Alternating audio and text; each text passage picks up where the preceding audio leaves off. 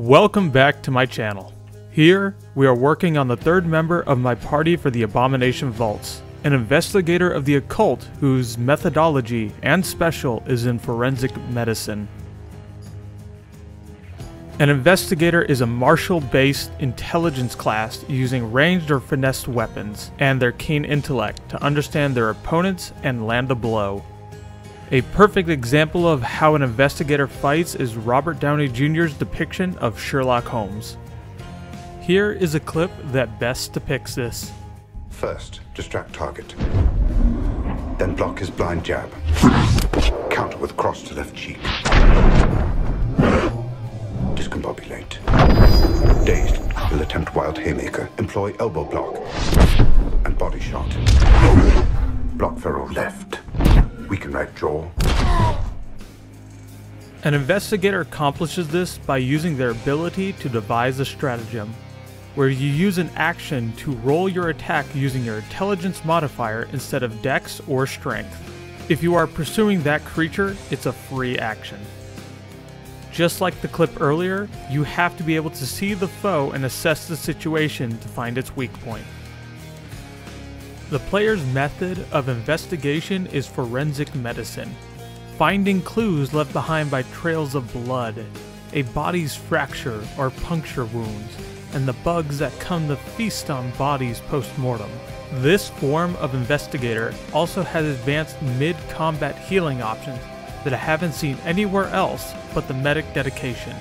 They also get forensic acumen skill, which allows them to dissect bodies and understand how they came to be slain more easily than others with a recall knowledge check. The art the player picked is this one, and it came from an artist in Korea whose name is Hinn, and whose link will be in the description below. Now that we understand the character and have viewed the desired art, let's delve into how his character token shall look. Right off the bat, I had added a hat per the player's request, as the original art is fantastic but didn't fit the concept in his head 100%. As an investigator, I honestly immediately jumped to two token ring designs, a monocle and a magnifying glass. The magnifying glass would require a handle to feel proper, so I actually avoided that idea immediately. But a monocle seemed to fit just right with the class theme. The player's idea of being interested in the occult and dark entities like Cthulhu also helped inspire the design quite a bit.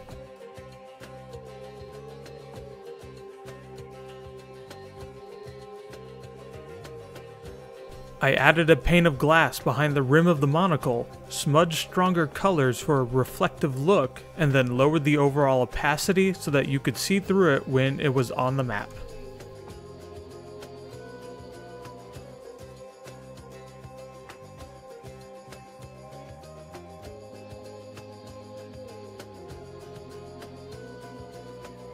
The player had also told me that he will delve further into the occult once he hits level 2, and take on the Witch dedication, granting him a familiar of choice. This is covered later, but I decided to place the owl art he chose on his character's shoulder.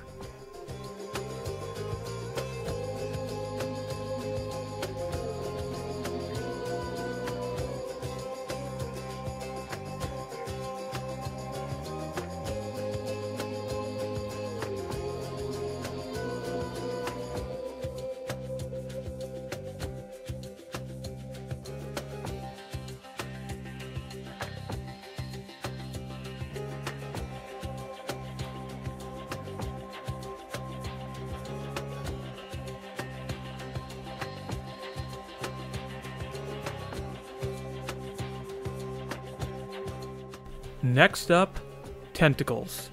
The Abomination Vault art and player's guide is still all that I know about the adventure basically, and with that, there are plenty of tentacles visible within the art itself. As someone interested in dark beings, these would make excellent additions to the token art.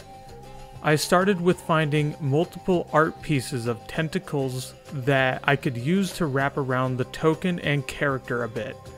Once I found at least two, I added them in and started to figure out their coloring. I was thinking an eldritch purple with pink suckers, but they didn't feel quite right.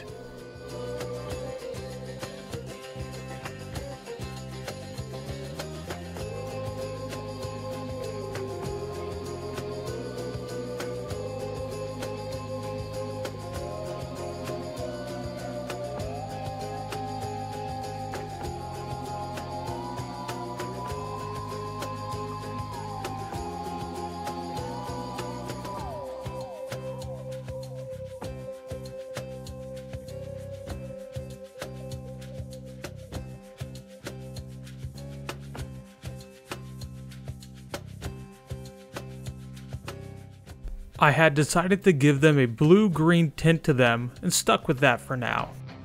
This is where I would have ended this token originally, but the player then gave me some excellent criticism to chew on.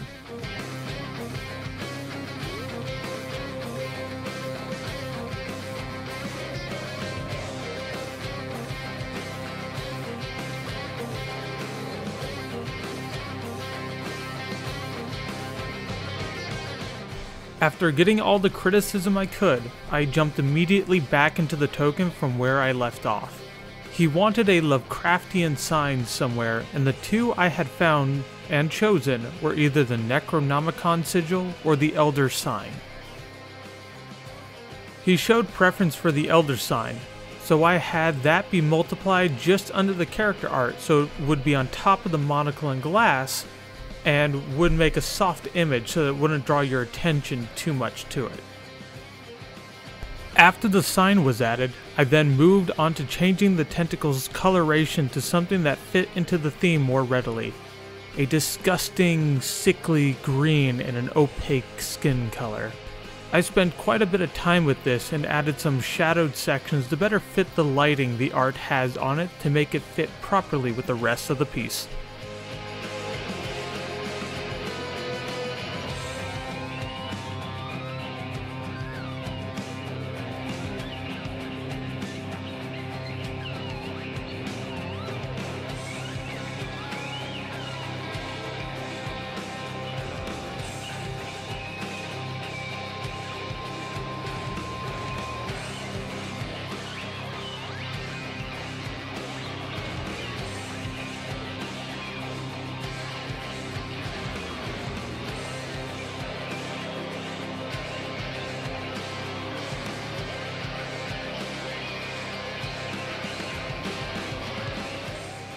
The next bit of criticism I was given was for the monocle itself.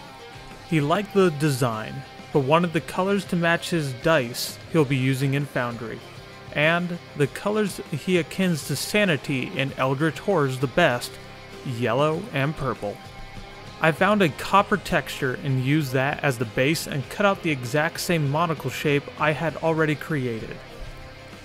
I then took that shape, then beveled it, and ended up keeping the yellow tint I had for the bright side of the bevel, which the player said would better represent madness. Next, I tinted the copper texture purple. I tried to freehand it for a bit, but ended up using the eyedropper tool to get the exact purple from his dice. Overall, with all the changes, he loved the token's look and feel, and I'm quite pleased with it too. But I already had the owl art he selected for his familiar, so I'll double up and make its token in this video too. The Investigator and the Witch share the exact same key stat, intelligence. And being someone of the occult, a witch is the perfect class to put dedication points into, and witches from the get-go have a familiar. Witches get a mystery, which is the source of their power from an entity beyond mortal understanding, and the mystery the player chose was the cosmos, and with that, he got a cosmic owl. The artist who made the owl is named Ella, who's from Sweden. A link to her ArtStation will be down below as well. This was, by far, the easiest design I had done in a while. I knew just by looking at the owl what the token would be when the player said he'd likely have one for the familiar to act on its own when not on his shoulder. I first found a nice clean crescent shape, very similar to the one on its head. I then cut out the background quickly and then situated the art where I wanted it.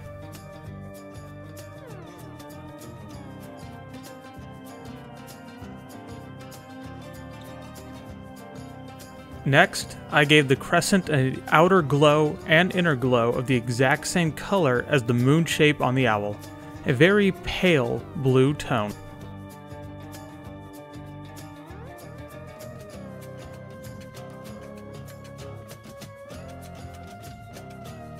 I then duplicated the owl's head and placed it exactly where it was originally so I could maximize the layering potential. Body, crescent, head, to use the space to the fullest. Finally, I found blue stars that I could place a few of on the outside, and then found a picture of our very own La Luna that I matched up the shape of the crescent to the image of the moon. I then burned its image onto the crescent to get the final look.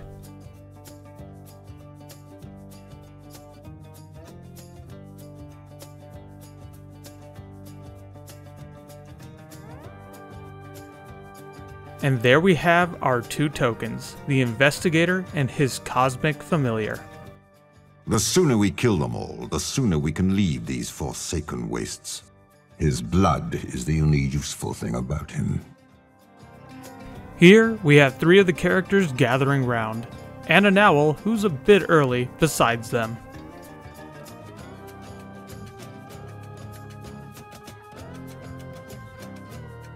Thanks for watching and sticking around till the end. Please hit like and subscribe as the next token is the final member of our party, a holy cleric of Serene Ray.